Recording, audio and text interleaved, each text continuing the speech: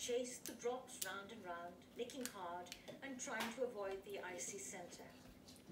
Looking up, he waved to his parents, who had found a space on the crowded beach for their parasol, then sucked and caught a dollop of not too cold, creamy liquid with his tongue. Delicious. Suddenly he heard a growly voice. "Hello, Danny." "Where are you, Rogger? I can't see you." "That's because I'm invisible. If you stand beside me, you will see me, and you will become invisible too." "I don't want to be invisible. My parents will wonder where I am." "Just for 1 second, wheedled Rogger." "All right then." Danny gave an extra large lick and almost had his teeth from the cold, but the dripping stopped, leaving a round, cream-coloured bulge wedged inside the pool. Moving towards the voice, Danny bumped against a hard, bony wings. "How do we avoid knocking into people who can't see us?" "That's the fun of being invisible. No one can knock into us. We just walk through them." "Not for too long. I want to be visible and real as soon as possible." "What do you want, Rogger?" Rogger pointed to the kiosk selling sandwiches, sausages and cold drinks. "Do you see those 5 men with sun hats eating hot dogs? They are planning to steal jewels from shops in London at a place called Hatton Garden. I want you to help me stop them." "How can I do that?"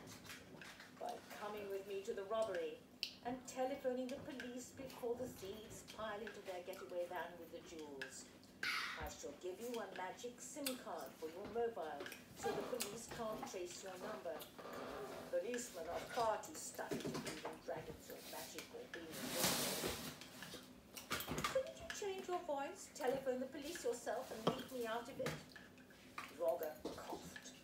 "I could do all sorts of things, but not dialing numbers with my claws or holding a telephone to my ear and talking into it." Danny licked his coat while he was thinking. "Well, what about it?" asked Rogger, turning his head to one side. "Oh, for one thing, how do we get there? Hatton Garden is in London, and London is over 100 miles away. Yes, and when?" "No problem. The robbery is planned for Wednesday evening. We shall fly there. You'll be safer on my back than in an airplane." "And what shall I say to my parents? They don't know you exist."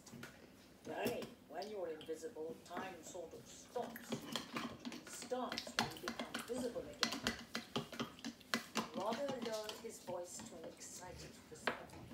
"On Wednesday night I shall come into your room and we'll fly to London. I promise not to worry your parents." Danny nodded slowly. Rogger gave a dragon chuckle, which sounds like a miniature volcano exploding. "See you on Wednesday, don't forget." And then whoosh, he disappeared. Danny's mother waved from the sunbathing space. Danny waved back, edged his way through the crowd, and took a light lick of the diminishing blob to make the ice cream last as long as possible. He sat down on a towel to eat the corn stuff before wading into the sea, where he mulled over his next adventure with Rogger. On Wednesday, Danny had decided he wasn't going to London. If Rogger could make himself invisible, he could find another way of letting the police know about the robbery. Danny went to bed with a book about pirates and pieces of 8, and put the coins that Rogger's mother had given him under his pillow.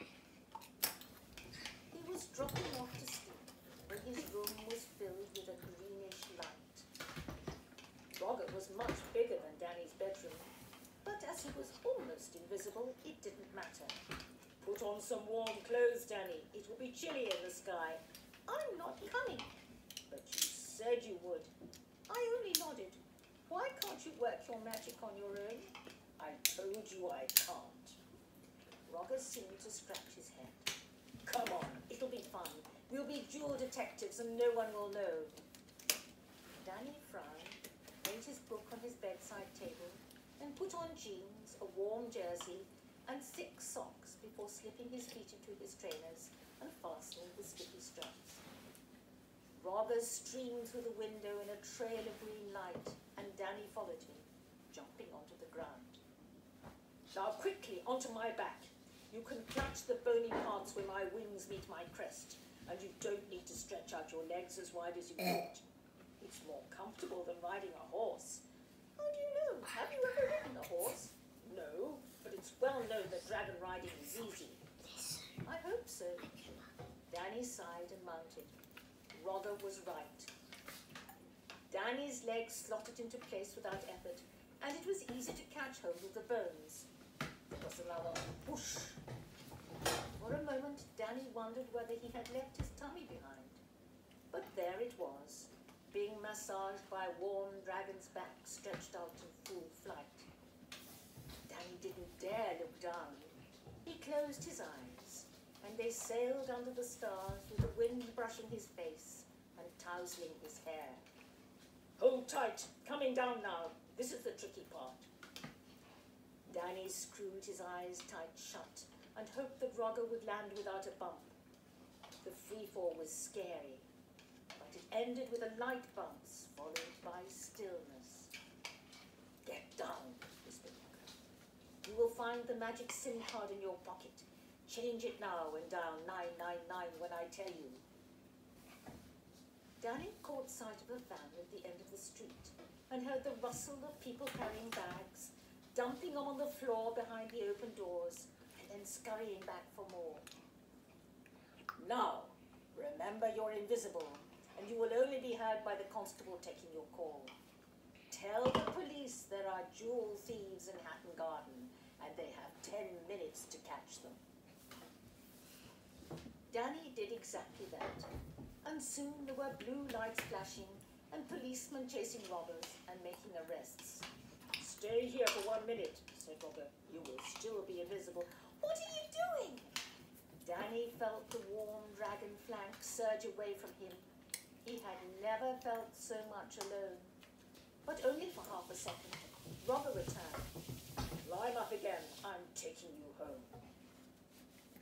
Danny fell asleep on the return journey and woke up when Rogger flew into his bedroom through the open window, which should have been just big enough for Danny, but as they were invisible, and Danny supposed of no size at all, there was no problem.